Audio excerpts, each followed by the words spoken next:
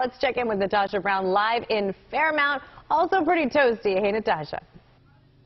Yes, it is quite toasty. I can attest to that. It's actually stifling heat, I can tell you. As soon as you walk out, the humidity just kind of hits you in the face. And you can see where some of the little ones are gravitating right here behind me at the spray ground here at Clementi Park in Fairmount. So folks, young and old, are really just trying to find ways today to beat the heat.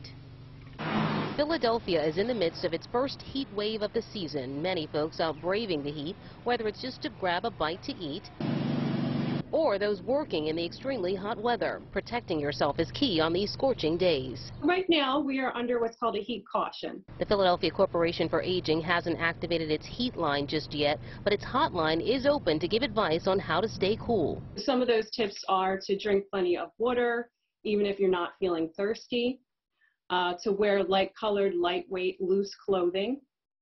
We suggest when going outside in the sun to wear a hat or use an umbrella. The elderly are particularly vulnerable in these types of conditions, some likely still isolated because of the pandemic. We encourage everyone to please check on your neighbors, check on your family, especially if you know they're older, if they live alone.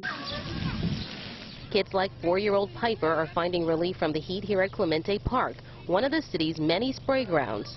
It's cold. It's cold? Does it feel good, though? Yeah. Just to keep her cool, just because of the heat and, you know, just for health reasons. And it's also fun for her, too. We have over 90 spray grounds throughout the department in our playgrounds and recreation facilities. They opened last weekend, Memorial Day weekend. They will remain open through Labor Day. Everyone finding ways to beat the heat.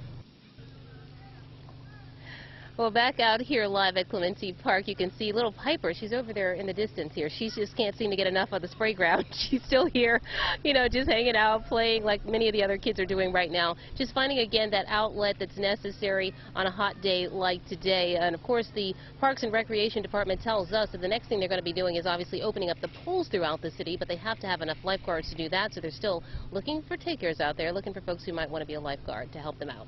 That's the very latest here in Fairmount. Natasha Brown, CBS 3 Eyewitness News. All right, Natasha, thanks. You may need to do a quick run through, a little loop through the splash, to the splash zone. Thank you.